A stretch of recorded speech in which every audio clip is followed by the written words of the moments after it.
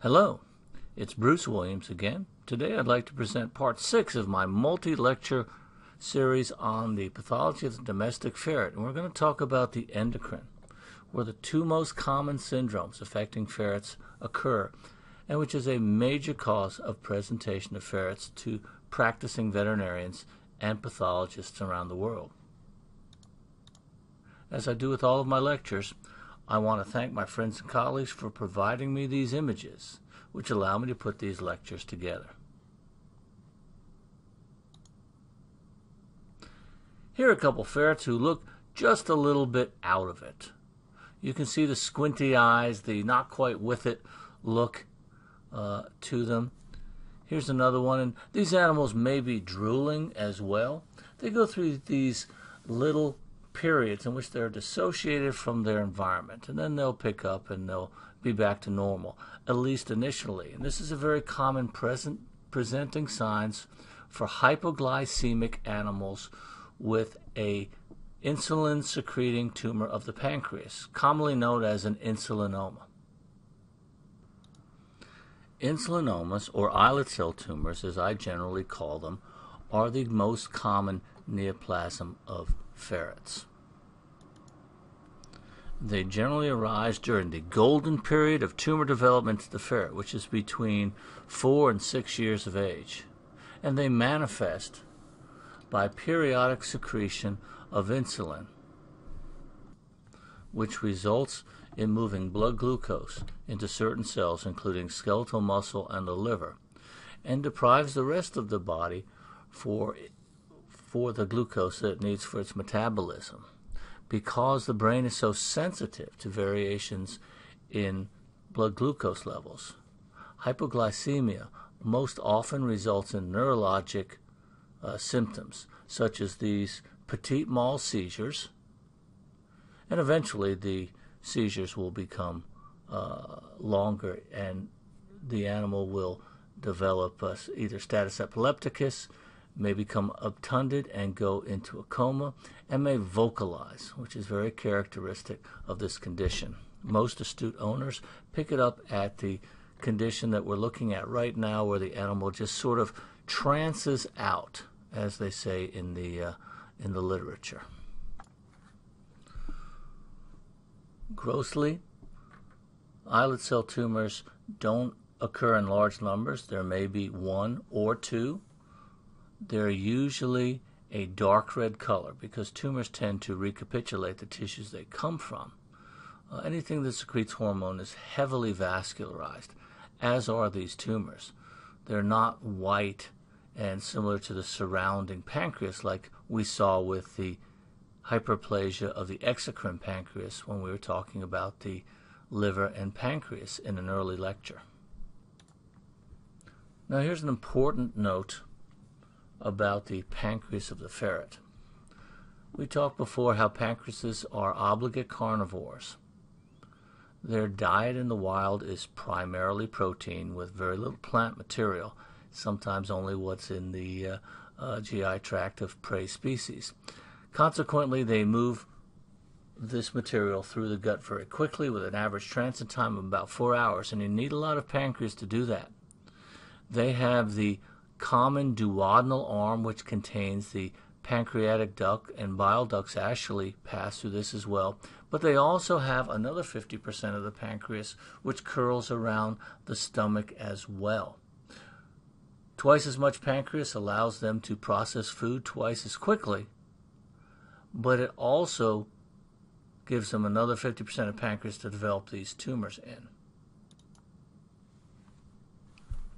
The problem with islet cell tumors is they're probably caused by a complex of factors, one of which is the fact that the diets that we feed them tend to be a lot more high in carbohydrates than their natural diets.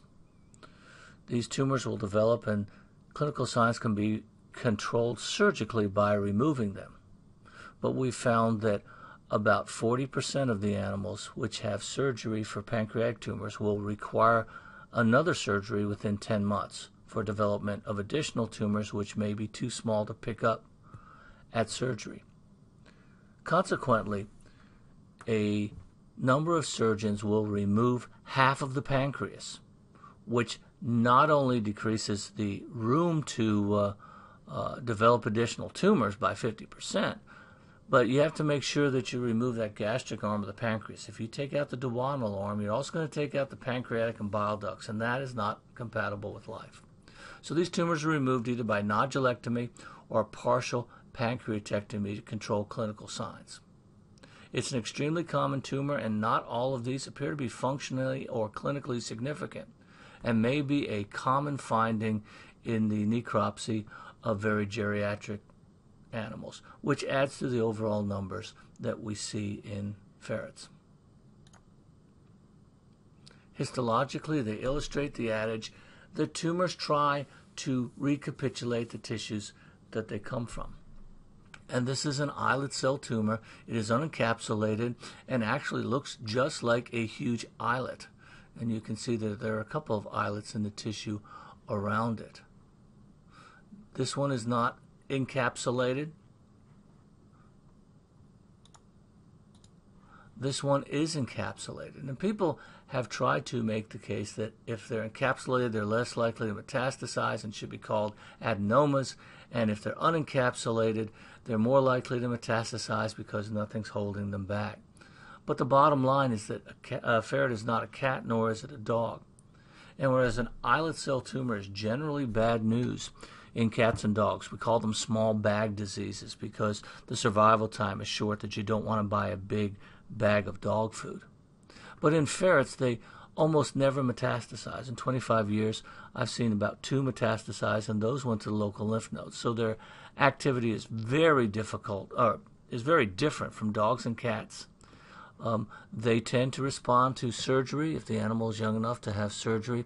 If not, they're often controlled and non-surgical candidates by high doses of prednisone, which we're going to talk about in a minute, and the result of giving high doses of prednisone to a ferret for a very long time. So these are islet cell tumors. They're extremely common, and they are the #1 most common tumor in this species.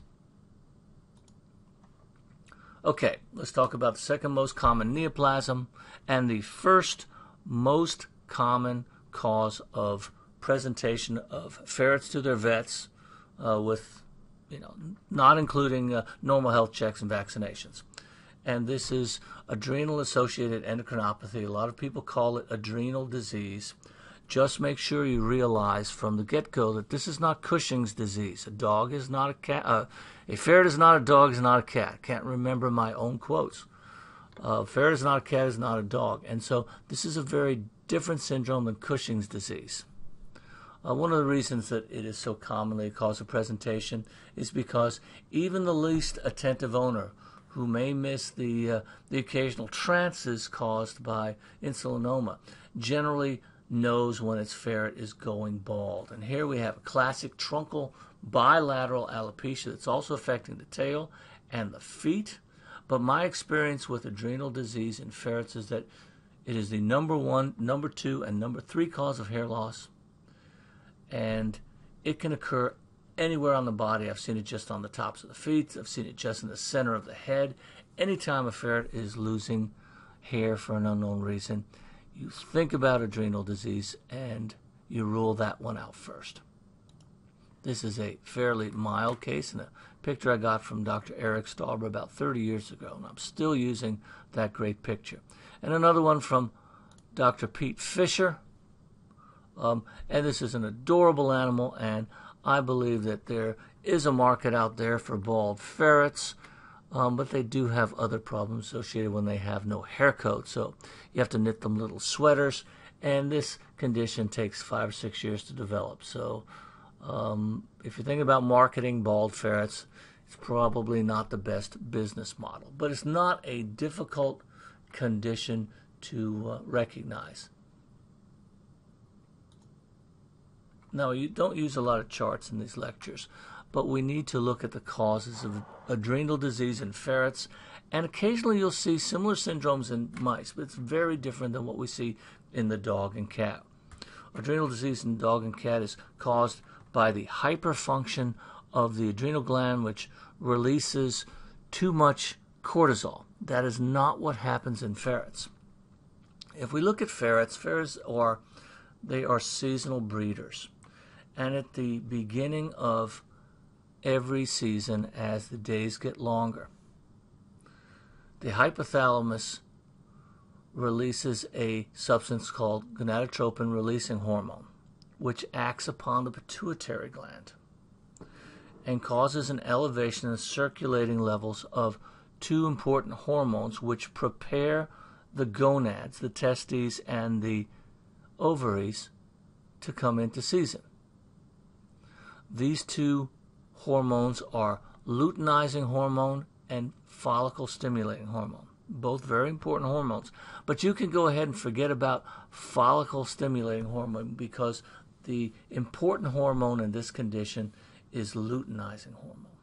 So luteinizing hormone will circulate around the body, and it will wake up the ovaries and will wake up the testes and will stimulate them to produce eggs and sperm respectively, and the animal will go into season. Okay, what happens when you neuter these animals at a very early age and you remove those ovaries or those testes in the male?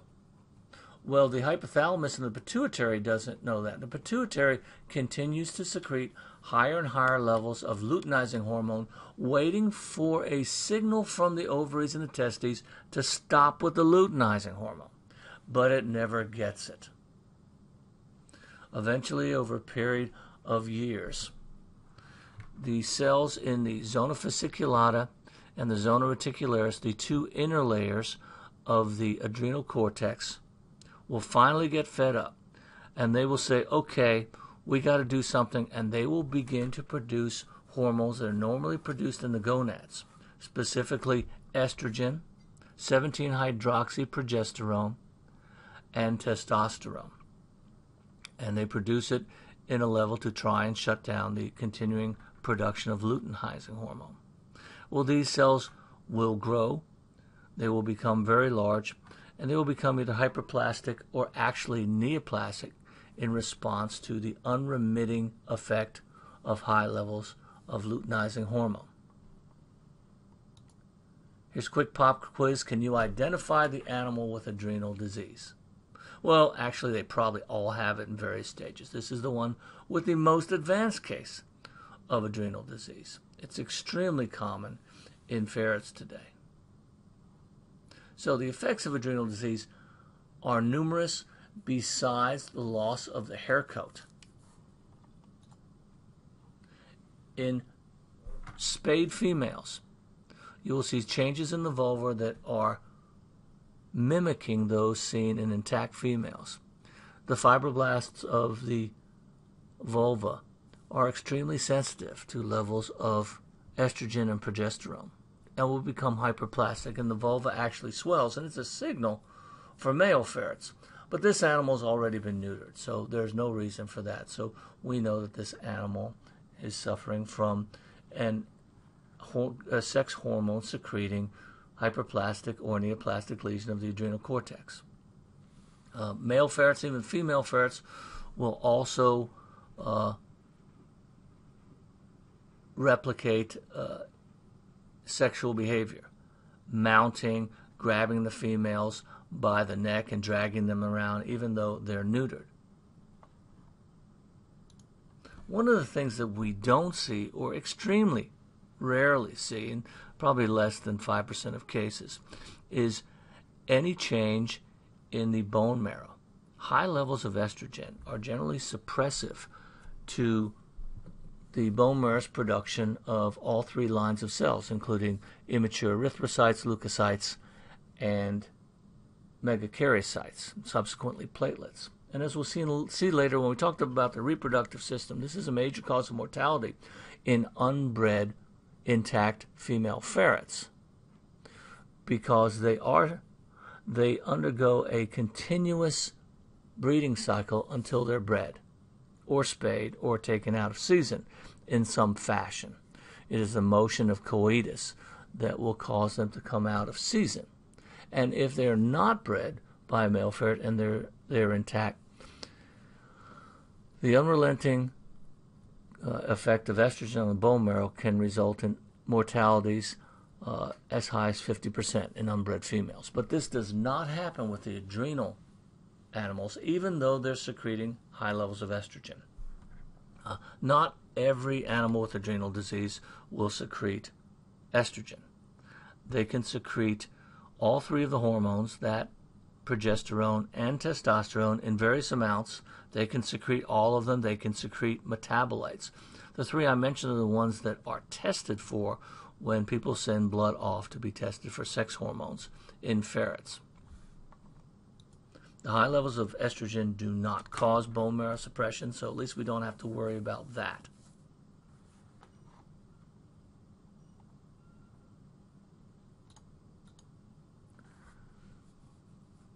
Let's talk a little bit about surgical approaches, which has really become much more effective since I was in practice.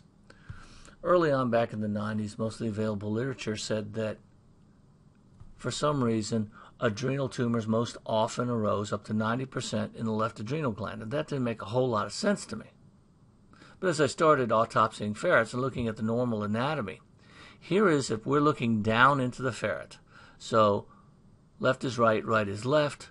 Here are the two kidneys here. Here is the left adrenal gland, and it sits at the cranial pole. Both of them sit at the cranial pole of the adrenals.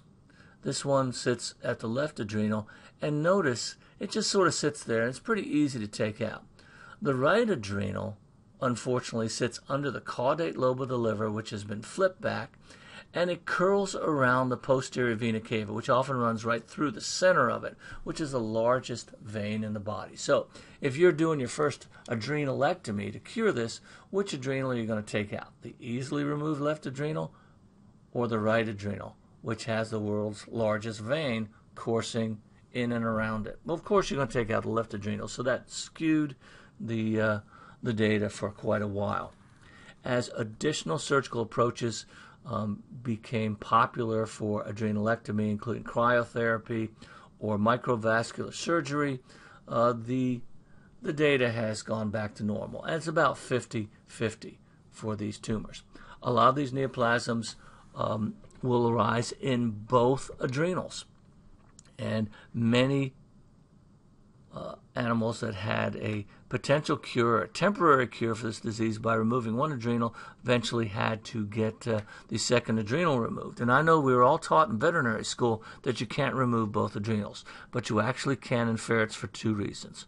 One, they respond very well to monthly injections of Florinef or other mineralocorticoids, so we can provide the hormones that they need the rest of their life by injection.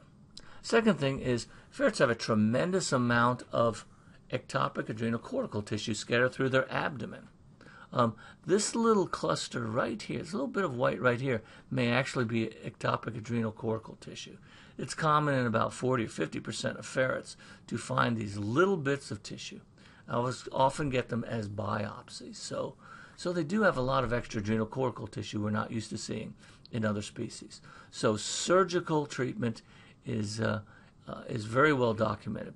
Within the last 10 or 15 years, a number of injectable medications have been utilized and even implanted in ferrets to decrease the amount or combat the amount of receptors occupied on normal adrenal glands by luteinizing hormone, and to prevent the development of these tumors rather than treat them after they have already developed. As a pathologist, you will probably see a lot of these tumors, and they can get very difficult. I try to keep my diagnoses simple. This is a normal ferret adrenal gland with the outside zona glomerulosa, zona fascicularis, zona reticularis, and the medulla. This may be the only normal you ever see. These lesions can be classified into hyperplasia, adenoma, or neoplasia. And your classification doesn't mean all that much because they generally pursue a benign course after removal. And even the diagnosis of a carcinoma can be associated with a good prognosis if the adrenal gland was removed early enough. Only one type of these neoplasms, the myxoid variant of carcinomas, tend to metastasize. The rest only metastasize very, very late in the course of disease. I keep it very simple. If I can identify a single nodule within the adrenal gland, and usually you do not see contralateral effects, I'll call it an adenoma. If I see multiple nodules, multiple discrete nodules throughout the cortex, I will call it hyperplasia. And if I can't tell where normal cortex starts and ends from abnormal cortex, I will call it a carcinoma. These very large carcinomas are the ones that were not caught early, the ones that you do need to be careful of metastasis. And if the carcinoma has large lakes of dropout and mucin material, you may be dealing with one of the myxoid carcinomas that was published in the early 2000s by Dr. Matty Kupel, and that is one that has a high rate of metastasis. There are a couple of other lesions that you will see not uncommonly in ferrets, and this is an absolutely great picture by Dr. Unita Bryant from the University of Kentucky, and this is the right adrenal gland, and I see this most commonly in hyperplastic right adrenals. And here's a cyst that's been incised, and you can see sort of this waxy, homogeneous, hard material within the adrenal gland. And this is from developmental adrenal cysts. There's been a little bit of research into this incidental finding. It doesn't cause any clinical signs. Turns out that the lining of these cysts is biliary epithelium, and it will be immunoreactive to cytokeratin 7 and 17, and these are present in the gland during development. They don't shut down, and over the years they will secrete this sort of waxy secretory material which clots very hard on exposure to air, and a lot of times it'll be dissected out and all you get is this waxy homogeneous material to look at with no adrenal gland. But you can go ahead and say that it's an incidental finding. It arises in cysts in hyperplastic right adrenal glands. I don't know if I've ever seen it in a normal adrenal gland. Usually it's associated with other forms of proliferative disease in the adrenal cortex, usually hyperplasia, and it's usually on the right side. Here's a case series of 4 that we published at the AFIP back in the late 1990s. And ferrets do a lot of crazy things with their adrenal. If it's an adrenal gland, it can be crazy. And there were a number of cases in which the animal was had its abdomen x-rayed for any number of reasons.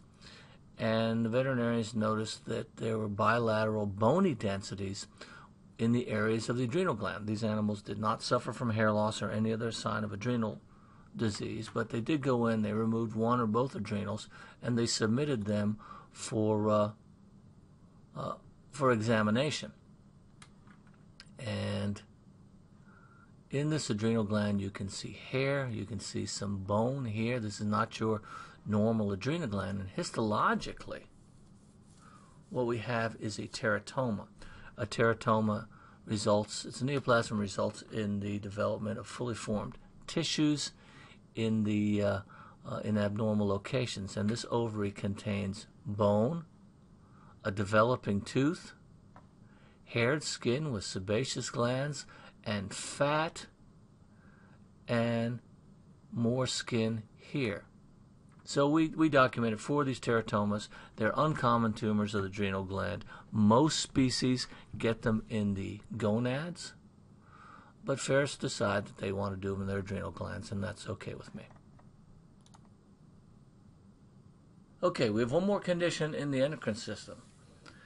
We haven't discussed a lot of conditions, but when you talk about pancreases and adrenals and ferrets, that is a tremendous number of surgical submissions and findings at autopsy. Okay, we talked earlier about we've talked about a number of immune-mediated diseases, and then we talked earlier about insulinoma. And both of these diseases are interlinked because they are treated with steroids. And steroids are not a bad drug in ferrets. Ferrets tend to be very tolerant of steroids. They do not generally manifest with a stress-related leukogram with a high level of neutrophils when they're administered steroids, and they can take it for a fairly long time. Non-surgical candidates with insulinoma are treated with steroids to try to increase circulating blood glucose. Animals with immune-mediated disease, such as inflammatory bowel disease, often get daily doses of oral steroids to try to tamp down the out-of-control immune system in the gut. Well, in a certain number of ferrets, there's a price to be paid for months, if not years, of administering steroids. And because it potently antagonizes insulin, it will over time do damage to the islets of Langerhans. And you can see, rather than having the normal pink cytoplasm, these cells are excessively swollen. They have tremendous amounts of glycogen. And this is a very characteristic finding in any species for diabetes mellitus. And the typical clinical picture of this is that an animal has been on on steroids for a number of months, and the owner is monitoring the blood glucose.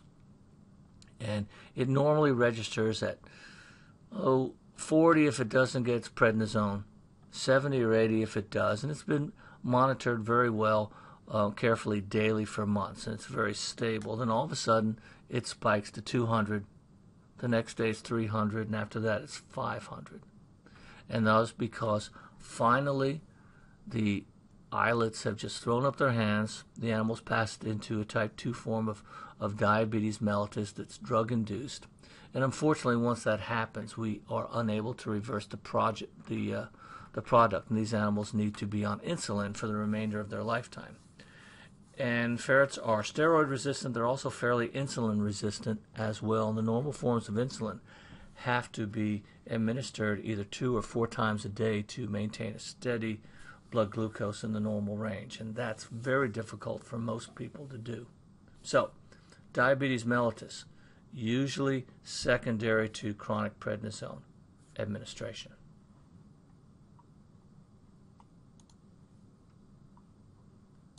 Okay, well, that brings us to the end of the endocrine system.